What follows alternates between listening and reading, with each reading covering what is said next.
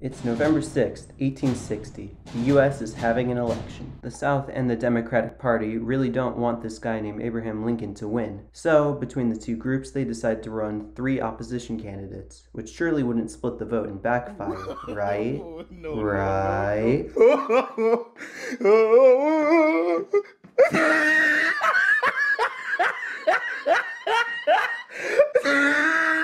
So the first state to act was South Carolina. The first action by the state legislature was to declare Lincoln's election a hostile act. Okay then. Then their senators resigned their seats, and the legislature called for a convention of local representatives within the state to consider secession. And they also authorized the raising of a militia for the state's defense. About a month later, the South Carolina Secession Convention opened in the capital, Columbia. And with that, the convention voted 169-0 to leave the Union. And from this, they wrote an ordinance to dissolve the Union between the state of South Carolina and other states. And in order to do this, they figured that if the Constitution is what allowed them to join the country, then them repealing their ratification of the Constitution would allow them to leave. So that is precisely what they did. The convention also created the South Carolina Declaration of Secession, where they outlined their reasons for seceding, with the main reason being northern states' hostility to slavery. Now, it is one thing to claim that you seceded from a country, but it is another to be recognized by your citizens and internationally. See, political power is about using weapons and money to get people to do things that they wouldn't do otherwise. And so, on December 27th, 1860, the Confederacy's first No Going Back Act of Secession was for South Carolina's militia to seize the federal installation at Castle Pinckney and then seize the federal arsenal, both of which were in Charleston.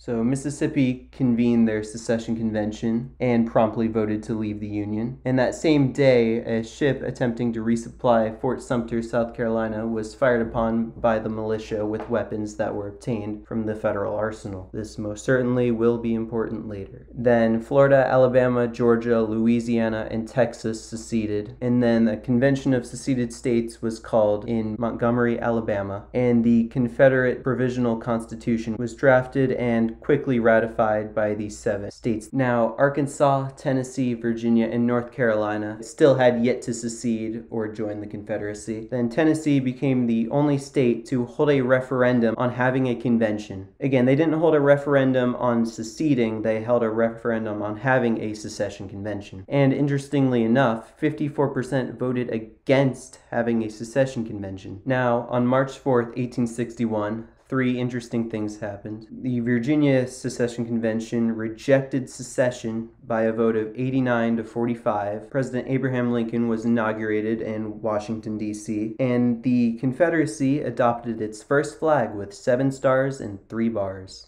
And the Arkansas Confession opened in Little Rock. Next, on March 11, 1861, the permanent Confederate Constitution was adopted, as they had made a provisional one, but they had a permanent one now that they had more time. Now, the Confederate Constitution was pretty much the same as the Union Constitution. However, they wrote explicit protections of slavery. Alabama then became the first state to ratify the Confederate Constitution. Then by April 12, 1861, every seceded state except for Florida ratified the Confederate Constitution. Now, on April 12, 1861, Fort Sumter was then fired upon by Confederate troops, and they forced a surrender and then took the fort for themselves. Now, this ended up playing a major role and the remaining states seceding, as the next day Virginia called for a second secession convention, and on April 15th Lincoln called for Union states that hadn't yet seceded to send a militia to stop the insurrection, and this caused sentiment in undecided southern states to move towards secession, as they didn't want to send a militia to fight against southerners. Then Virginia's second secession convention approved secession by a vote of 88-55. I don't know how they gained 9 delegates, but then the Arkansas Convention reconvened and voted for secession by a vote of 69-1. No. Virginia and Arkansas were then admitted to the Confederacy as the 8th and 9th states. Then the state of North Carolina, realizing that at this point, given that they were surrounded and had no choice, held a secession convention, voted to secede, and was promptly admitted into the Confederacy as the 10th state. Then Tennessee held their second referendum on secession, and this time around round, they voted 69.6% in favor of seceding.